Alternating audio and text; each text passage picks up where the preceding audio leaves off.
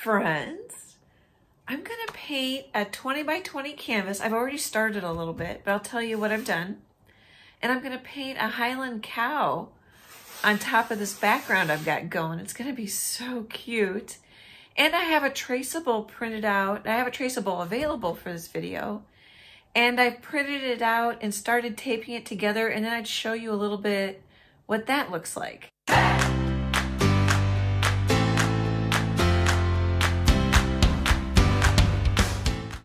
Okay, so first, this is a 20 by 20 canvas. It's 1.5 inches deep. I love it. It's gallery wrapped and tucked, so it's a really nice heavy canvas. I've sprayed it with water to tighten it up like a drum and dried it with a hair dryer.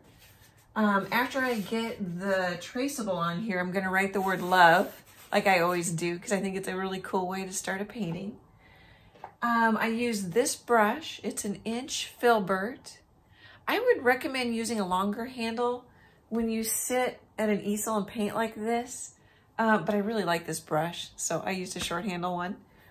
And then I just painted wet areas. So I started up here where it's wet, and I just worked my way over this way, worked my way down. As you can see here, I've got a couple of charcoal lines. This one for my horizon line. And I just painted this wet too. And then I'm gonna try to stick with Prussian blue here so you can see how it's spelled. Hopefully that's focusing. Prussian blue, and then the cow's really close to a raw sienna, so I'm using a raw sienna out of the tube. And then I'll show you my palette. So I don't think I've ever showed this on camera, but so I use styrofoam plates because I can fit them into a gallon baggie. And then I put another, it's kind of slipped, but I put another plate on top to help protect the paint, so the baggie doesn't stick to the paint. And then before I put it in the baggie, I mist it with a little bit of water. So there's my Prussian blue, and there's my raw sienna. And then I mixed different shades of blues and browns in the middle of my palette to get all these muted colors. And I even get kind of a sagey green. I don't know if it looks green on the video, plus I've covered it up a little bit. But I actually, oh here, there you can kind of see it. It's kind of a gray green. So I'm getting some really pretty colors, and I'm using titanium white. I'm gonna try not to use any Mars black in this one and just use these two colors, because if you look at that color, that looks quite black. So we can get some really darks. And I think that's all I wanna show you, because I'm gonna flip my camera around and we'll take a look at the traceable on the floor of my studio. Hey, welcome to the floor of my studio. That makes me laugh. So the polka dot background over the carpet is just a tablecloth that goes underneath my light table to help protect, there's my light table, help protect if I drop a brush when I'm painting. Oh, and then I've got a hair dryer over there. You can see my paints. That's a light. I don't know if I want to show the light, I'll probably blind you. Okay, so let's go back to the traceable. So I printed it out on my printer from my website, or printed it out on my printer. From the PDF on my website, and then I just leave it in the order it prints. And then I take that first printout and I cut it out and I tape it together. Let's see if I can show you. So this is taped together, and I tape on this side, the side that prints out, not the back. And then here you can see a couple sheets that I haven't cut out. So this is the top right, and it'll overlap. There's even little crop marks you can have it print on the PDF. It'll overlap each other, and you can tape it. And then once I get it taped, cut out and taped together so it's all like this bottom 2/3, then I'll scribble on the back probably with a dark color. That's chalk pastel, and tape it to my canvas. But I just wanted to show you. On my website, it shows, there's a link to how to print out larger traceables in a PDF so that this is called tiling, so that it tiles like this and you can put together like a simple puzzle. Okay, I hope that helps a little bit. I'm gonna finish this, scribble on the back, and then transfer it to my canvas. Okay, I've got my Traceable taped to my painted 20 by 20 canvas. And I'm pretty sure I've painted far enough in, probably more than I needed to. You could paint the whole background if you wanted. Or you could do the Traceable first and then paint the background. There's not a right way or a wrong way to do this. I'm just gonna, my tape kind of popped off, so it won't be perfectly flat. So what I usually do is I take a ballpoint pen, and I like red because it helps me see where I've been. And then I'll just start, kind of smooth it out, hold it with my left hand, and I scribble back and forth a little bit. You don't have to press too hard. So that's the top part of the horn. Let's see if it's there. Oh, yep, can you see it? So I'm gonna get this whole thing traced on, and I'll be back. Alrighty, I've got it traced onto my canvas, and I wanna take a look to see how it transferred. Oh, and before I forget, so there's a line right here, and a line right here. This one's probably the more important line. If you wanted to get that on your canvas, or trace this whole thing on a blank canvas first, that's totally fine, because that's this horizon line right there. Oh, and I'm gonna need to maybe darken some things up, but it looks like, for the most part, it came off really well. This, I happen to use black charcoal for this. You could use graphite. I just like charcoal or chalk for acrylic painting because it dissolves into the paint really well. You can use there's some artists on YouTube that use graphite pencil. There's also, I think it's called Saral, it's S-A-R-A-L, it might be S-E-R-A-L, transfer paper that you could use. It's like, if you're old enough to remember carbon paper, it's a lot like that. I'm looking for a little, oh, here's the charcoal I use. It's just a skinny charcoal. It's square. I don't know if you can see that. It's just a little stick. But I'm gonna, while I can still kind of see them, I'm gonna put in some of these lines that I can't see, but then I'll end up lightening them up with a kneaded eraser. You've seen me probably do that in every video. But it turned out really well. Oh, and I also want to remember to write the word love. So maybe up here. It's a perfect way to start a painting. This is a watercolor pencil that I have. It'll dissolve right into the paint too. And I think from here on out, I may do a time lapse. I'm gonna do, on this Traceable, I kind of marked out for you some of the darker areas, like around the mouth. I may put reminders in there for me as well that there's some darker areas. And then I'm thinking I will do a time lapse, pop back in maybe with a comment, do a time lapse. I'm not totally sure because we don't want this video to get too long. Oh, see, I just kind of messed up there. I want to make sure I see that. So when I talk, I don't always pay attention completely to what I'm doing. I can't talk in art. But yeah, I think I'm gonna paint in the dark areas.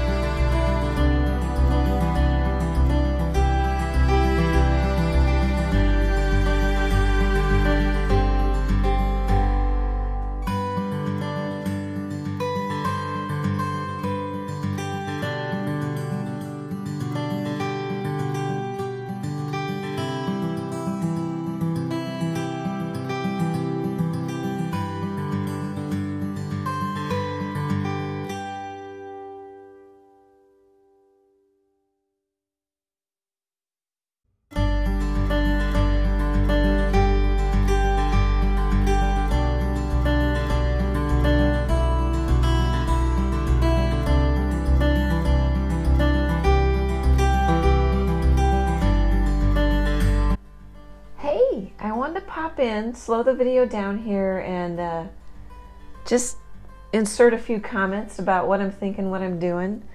So a lot of times a good way to do an acrylic painting is background to foreground, and then darks to lights. I don't always do that, but in this one it's really handy to find all the dark areas, so I kind of keep my road map of my traceable where I'm going on the canvas. And then I wanted to say, if you want, like right there it looks black, it's just 2 coats, so like the straight up Prussian blue, and then this sort of greenish color I made, which is a little raw sienna and Prussian blue, and it makes kind of this dark green. Here, I'll see if I can see if you can see it. It actually looks almost black. Isn't that cool? Because as I mentioned earlier, I'm doing a 3-color painting here. Raw sienna, Prussian blue, and white. And I'm just mixing different values. The raw sienna and a little bit of white makes a really nice creamy color. And then I'm also using a, it's a number 12 filbert brush. You could use whatever you want. A bigger brush would make it go quicker, but I'm just playing, having fun. Is there anything else I want to tell you guys? I think that's about it. Oh, I was going to mention too, so this is a lot of fur to paint on a 20 by 20. Maybe you want to do this traceable as an 8 by 8, and then you won't have so many brush strokes. You can block in the areas, and probably a lot quicker and easier to do. But I wanted to do a big painting. Okay, it's getting late. I think that's the only things I wanted to pop in and say. We'll go back to the time lapse here.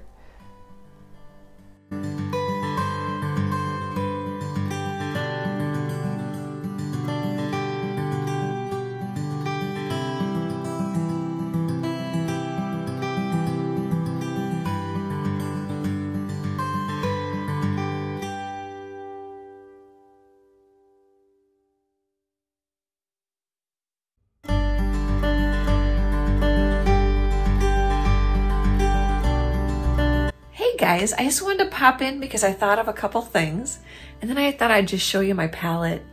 The paint is getting a little sticky because I put this painting on hold for about 10 days to do another video, and I didn't have that big of puddles of color going. So one reason why artists sometimes put out quite a bit of color is because with acrylics it'll stay wet longer. Just a little tip there. You can put out a little bit at a time if that's how you like to paint. But what I was thinking as I'm painting here, so the nose is definitely going to be my focal point of the painting. It has the darkest darks and the most dark around it, and it's also going to have some of the lightest lights. But what I was thinking is, here, I think I'll pick it up, maybe you can see it. So, can you see, so like right in here, there's like little white specks. There you can kind of see them. Little bits of the canvas showing through. So that's one reason why, like I say, you don't have to put, you know, I said you could paint the whole background if you wanted to. So if I would have painted the whole background, I would be getting less white bits coming through, little places where the paint dries, and it's kind of like it, popping isn't the right word. You just get little white specks. That's about the best I can describe it. And that's why a lot of artists, they paint a ground, they call it a ground. So they'll just paint, sometimes they use the same color every time. They might take a little black, a little white, a little burnt umber and paint the whole painting.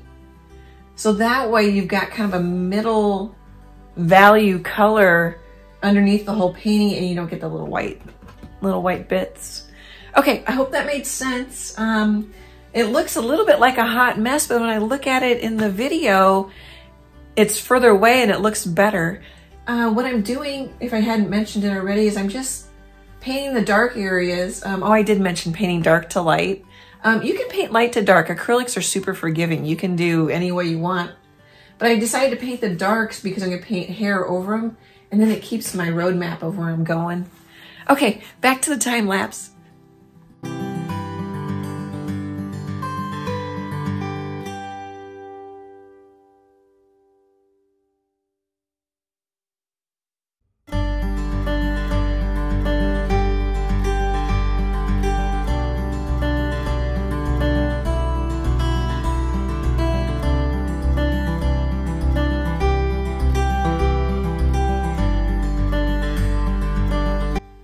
that wasn't much of a time-lapse section because I thought of something else.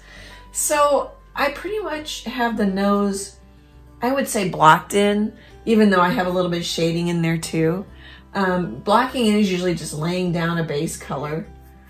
But I wanted to show you, I'm a little tired of working on the darks, plus I've got most of them in. So I put more titanium white on my palette, and I mixed it with just a little bit of raw sienna to get this pretty creamy color. I already had that on my palette, I just made a big puddle of it. And then made another puddle of it, but darker. And then this is a muted puddle, so it's some raw sienna with a little bit of this greenish color. And I'm gonna start working on some of the lighter areas. Just because I'm not real happy with the painting right now as it looks. And it's a little bit like putting together a puzzle. Sometimes you know, work on the orange section, or you work on the buildings, you know. And it's also sort of like building a building. You know, I'm just keeping the structure, the roadmap, the foundation, just see where I'm going. So I don't want to like super zoom in on the nose, get all the highlights and get it just so when I really want it a little bit differently after I see how the colors next to it look. Hope that makes a little sense. But I also wanted to show you my palette. Okay guys, thanks.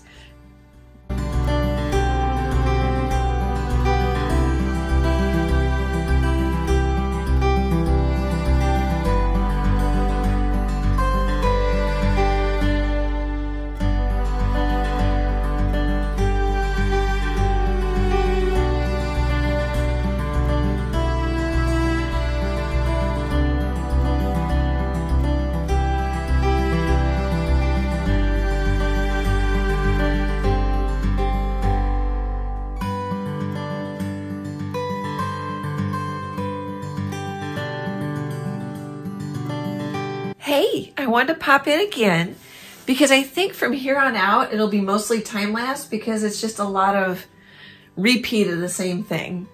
So I'm using this, I'm back to this filbert brush, and I think the ear is pretty much done. So I put in the light colors, and then if I lost some dark areas and I wanted them back in, like right around here, because this will be light. I haven't painted it yet, but it'll be light right here. I just went up and down and light and dark until I liked it. And I think I'm really gonna like it. It made me a little nervous to have all this blue and green on here. But the raw sienna is a transparent color. So you can even paint over the dark area. Here, I'll do a little bit. And it won't really, it doesn't cover. You can, I don't know if you can see that.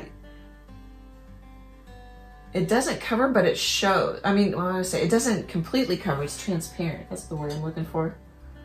So I'll pick up the painting and show you. But the rest is pretty much doing it just like the ear. Let's see if I can get the ear in here. Sorry guys, there's the ear. Get a little closer. So the rest of this Highland cow is just the same as the ear. Painting darks, painting lights, seeing how you like it. Oh, and then I don't know if you could see in this dark area, I painted some raw sienna over it, and it really just barely shows, which is nice, subtle look. So the transparency really is helpful. Oh, and I keep, every time I pop in, I've been meaning to say, look at my cute moon earrings.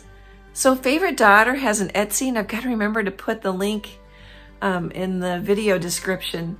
But aren't those fun? She makes smaller earrings for me because I don't wear really big earrings. And she has some really cool ones with leather strips. You'll definitely have to check that out. Thanks, Favorite Daughter, for the moon earrings. I love them. Okay, guys, I'll be back probably at the end of the video.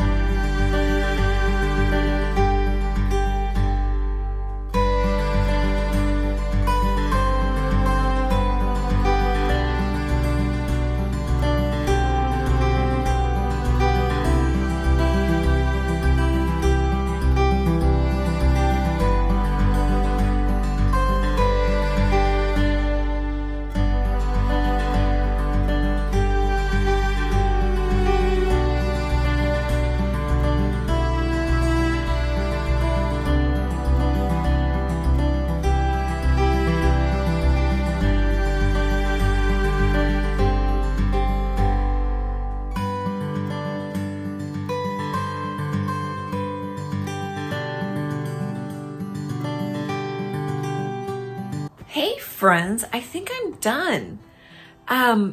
Still have the same palette I started with. I did add more raw sienna, more zinc white, and then mixed some more color, but I use these colors and then values of these colors. So it's a 2-color painting, Prussian blue and raw sienna. Making sure it's raw sienna. Yep, raw sienna. Or it's a 3-color painting if you count white. Some people don't count white and black, some do. So I guess the only thing I really want to say is, oh gosh, I forgot the saying. Oh, values. So lights and darks do all the work, and the color steals the show. Because I used blue and a rusty orange in this whole painting. And you could have used other colors, but it's really the values that make it come forward or move backwards into the canvas. Here, let's give you a closer look. Excuse me. There's the nose. So what I'll do is let it sit in my studio for a while and see if I like the lights, the darks. See if I can show you an ear here. So you can just see little spots of white on the tip of the fur. Sorry guys, I was fine until I started videoing. Just to sort of catch the sunlight. Okay, as I mentioned, I'm pretty sure, oh yeah, in the beginning I showed you the Traceable. Let me know what you think of this painting. It's a good value study painting. So is I've got a big snowman. I used black with that one and mostly white. And then there's a little bit of color in there for fun, but it's a good value study painting. Another one that I did is the winter pine tree. That one's also a really great value study painting. So you can practice with values. And I think it can help. Not only do you look more like a sophisticated artist when you just use 2 colors, it can help eliminate all the decisions and just work more on the values anyway. Okay, I think I stressed that enough. Thank you so much for your comments, your likes, your shares. It means so much to me. It's fun to connect with you. It gives me hope that I can succeed as an artist. Great big art hugs. I hope to chat with you guys soon. Bye.